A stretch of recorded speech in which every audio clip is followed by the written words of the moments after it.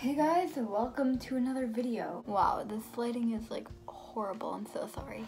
So with the holiday season right around the corner and everyone buying gifts, I decided in today's video I was going to focus on the upcoming holidays, Christmas and Hanukkah and Kwanzaa, I don't know, like whatever you celebrate. And this also obviously applies to any future holidays or your birthday or anything that you like to celebrate. These are good to use. And just a reminder, I have videos on my channel about past holidays we've had, like Halloween and Thanksgiving, so go check those out if you haven't already seen them. It's really important to have a sustainable holiday season, so here's my guide to a more sustainable holiday season. Let's go. Let's start this video off with the food, because who doesn't like holiday food? Honestly, I feel like in this day and age, so many people are more focused on the food than the actual holiday. We just had Thanksgiving, and the fact that so many people call it Turkey Day is a little bit sad and disturbing. But Thanksgiving is not the only holiday where we eat unsustainable food. Right after Thanksgiving, millions of more turkeys are killed for Christmas. Eating vegan food is one of the best ways you can lower your carbon footprint significantly, and you can help save the planet. It's also just important to be conscious about how much food you're eating that's local and organic, and just supporting any small farmers in town. Also, I mentioned this in my Thanksgiving video, but being conscious about the amount of food you're eating is super important. I mentioned this in my previous Thanksgiving video, but being conscious of how much food you buy is so important. You don't want to buy so much that a lot of it is going to waste, and if you do have any food scraps in the end, make sure they're getting composted. Lastly, be sure to use all your reusables like plates and napkins, utensils. Just don't go for disposables this year. I know it's convenient, but you save not only the planet but also money with reusables.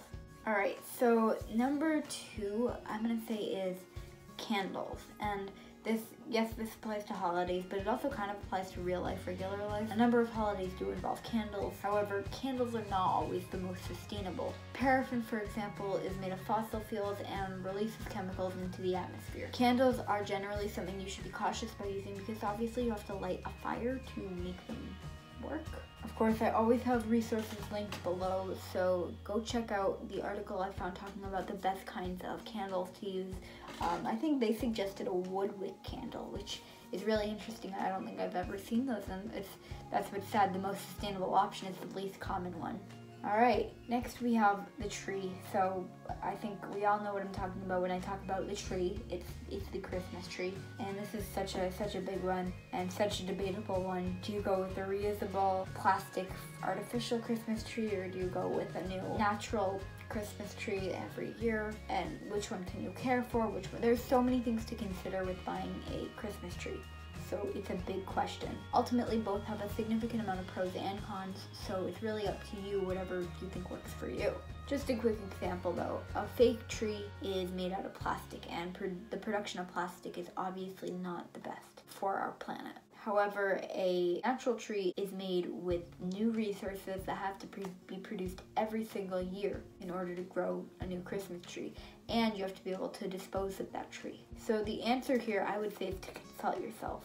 If you know you can maintain and properly care for a real tree as well as disposing of it, then go for it. However, if you have the space to store this tree all year round to reuse for future years, or you just can't maintain one, then go for the fake tree. That will be like a one and done kind of situation. Next, we got the lights. This is pretty similar to the Christmas tree situation. However, some people do lights even without the tree. I've definitely seen lights around people's houses. I have lights in my own house even though we don't have a tree. And lights are fun and festive, right? However, using lights around your house or around your tree might not be the most environmentally friendly situation.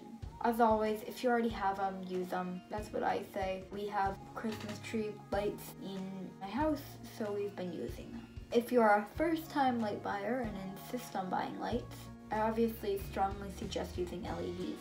They're inexpensive, safe to use, durable, and most of all, they are the most energy efficient. This is important because regular lights waste a lot of energy and coal, natural gas, and so many resources that we can't replenish. In effect, they pollute the earth. Along with your lights, decorating your house in any way is obviously something a lot of people like to do, but it's also important to do this in a sustainable way. Using decorations you already have is a crucial way to save our planet. It's one way we can turn our economy more circular. Another way you can do that is by repurposing household items as decorations, or buying secondhand decor. All of these are better than buying first-hand decorations that are kind of useless and you're not going to be able to appreciate, causing you to throw them out before next year even arrives. I also strongly recommend you avoid glittery decorations as well as any cards or gift bags with glitter, because although it's really fun, glitter is basically microplastics that simply end up in our water and are very, very hard to filter out. Lastly, but definitely not leastly, we have the gifts. And I know leastly is not a word. Buying and receiving gifts is very fun. However, doing it right is hard. The strongest choice is to simply ask for nothing. But what fun is that? None. And when we live in such a consumerist society, asking for nothing usually results in being gifted with a lot of stuff that you really didn't want or need. It's a great idea to ask for experiences, as well as asking people to donate to an organization you support, or just generally a non-material gift. However, to the people that do insist on giving you a gift that they can hand you, here are a few ideas.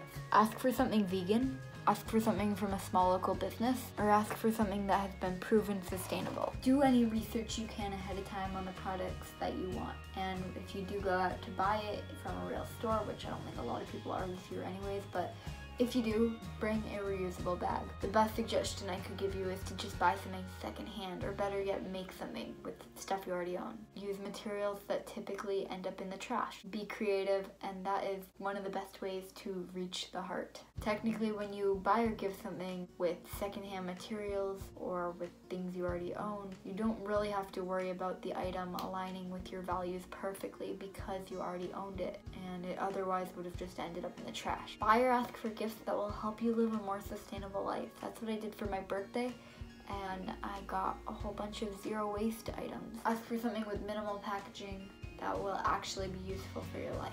Like I mentioned before, support small local businesses or websites, and just make sure you aren't getting greenwashed. Resources to some of my favorite videos on choosing gifts will be linked below. And packaging gifts is a whole other story, but to put it simply, I strongly recommend that you use bags that you already have, which can be reused for years to come, avoiding the wrapping paper situation entirely. It saves time, saves money, saves resources. Keeping gifts digital when possible is also a really cool choice, because you don't need any package. Again, avoid ribbons or bows like or a little present. sticky stuff that you really don't need. That's good.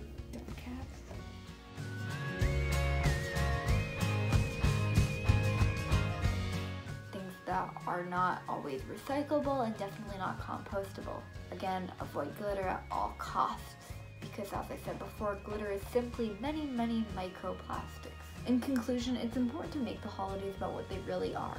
Gifts and food are nice to have and good to be appreciative of, but the time you get with friends and family is even more important. Whether you have to do that virtually this year or you get to celebrate in person. I hope all you guys watching have a happy, healthy, and less wasteful holiday season this year. And for now, peace. Enjoy this blooper, guys, of my cat.